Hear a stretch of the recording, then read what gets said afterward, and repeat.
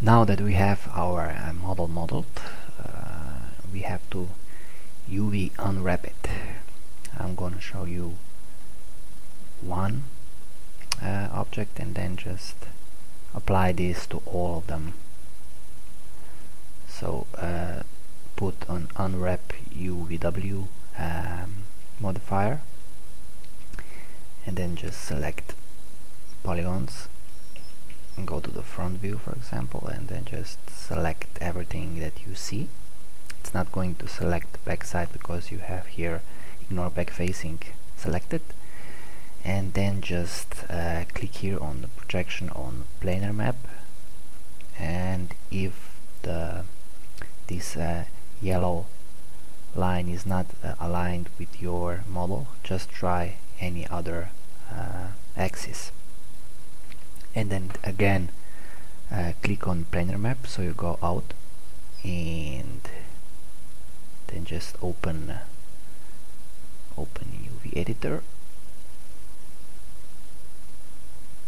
and as you can see we have our front face projected, and we are going to do the same with the back side. Bam. And now just I'm going to select both of them. As you can see, I cannot select until I go out of the projection, so make sure you go out of the projection. And then just I select both of them and go here on the reshape elements, click and keep pressing until this pops up, and then just select it. And I normally just use face angles. I can increase to 400, maybe 1, and start to relax. And sometimes this happens. If this happens, it means we have to edge angles first and then just select face angles, and it's going to align it. Then stop relaxing. Okay, now that we have our models relaxed, I'm using text tool plugin to align it to one axis, and I'm just selecting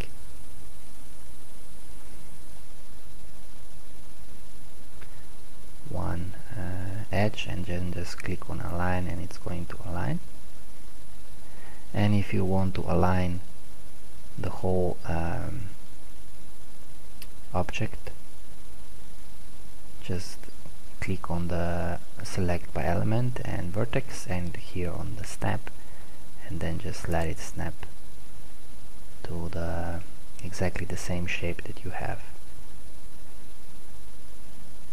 And maybe just back custom, resize it a little bit because we're going to put everything in one map. So that's pretty much it. If you want to apply different texture on each side, for example some blood spatter that are different on one side than on the other, then it is wise to leave this as you can see here, but I won't do this, so I'm just going to overlap it so I have more space for other parts.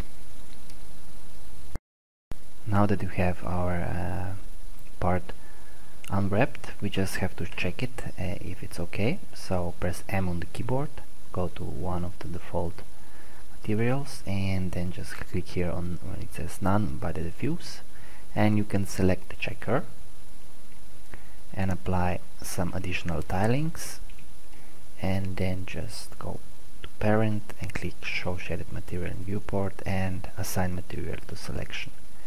If the checkers are still too large, just apply more of them.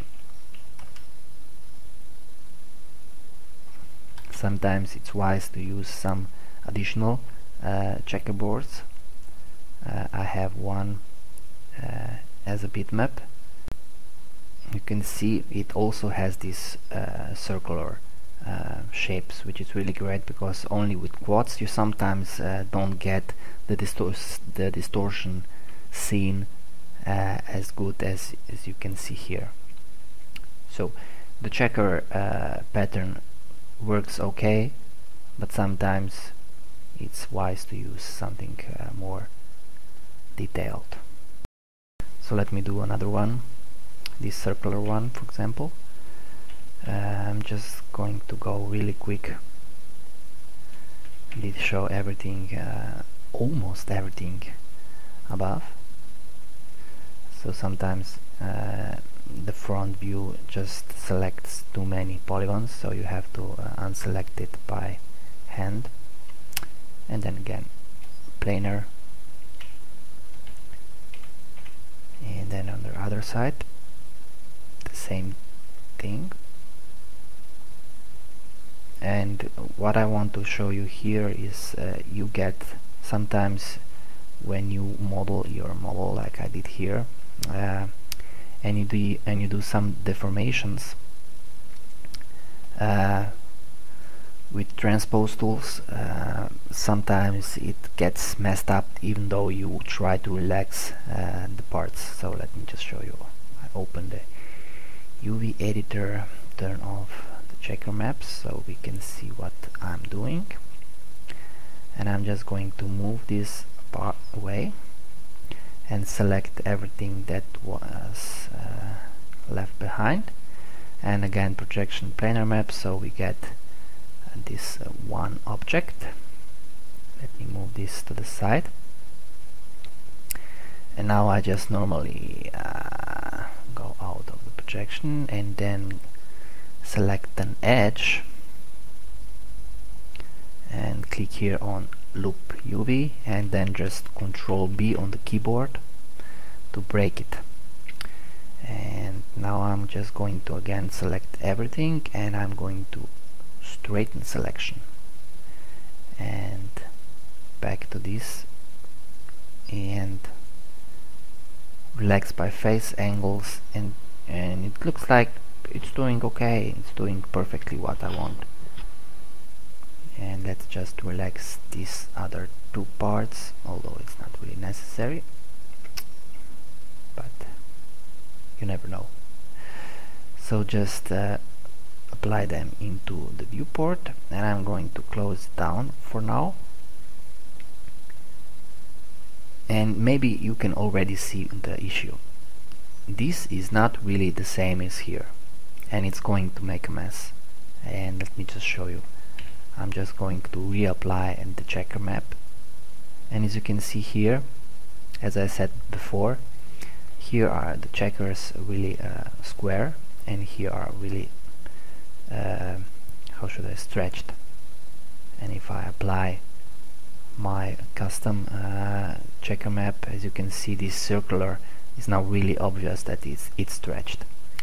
So when this happens, although you relaxed your UVs, you have to do something else. I'm just going to collapse too, so I don't lose the work that I've already done. You have to go to Utilities and click on Reset Xform and click on Reset Selected.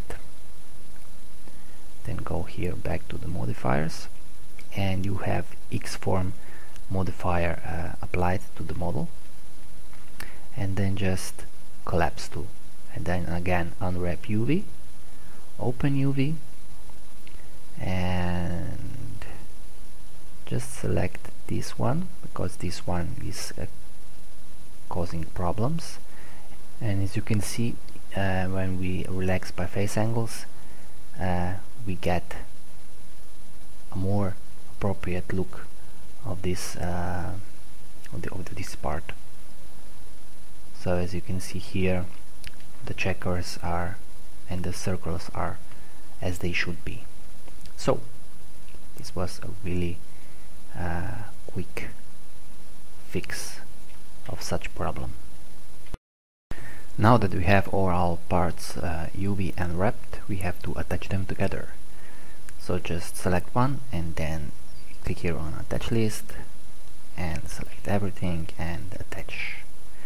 Then again apply an unwrap UV modifier, open UV editor, and let me just hide checker marks, and now just select all of them and just pack custom, which means it's going to pack everything in one square. And now it's all about repositioning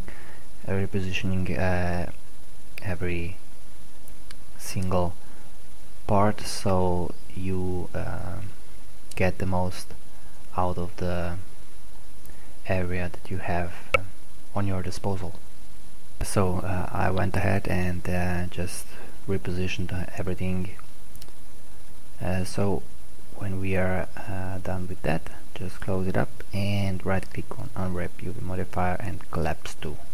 This means it's going to be embedded in all of the separate parts, and if you like you can go down to element and then just click on the separate part and detach it and name it and go on with the rest of the parts. So then just select everything and group it and name it, and then just you can export it, export selected, and then just select the folder you want to export it to, and then just save it as, export it as obj battlestick, and then just make sure you have these parts ticked on and these parts not, and then just export it and you shouldn't have any warnings. So that's pretty much it, and let's get to texturing part.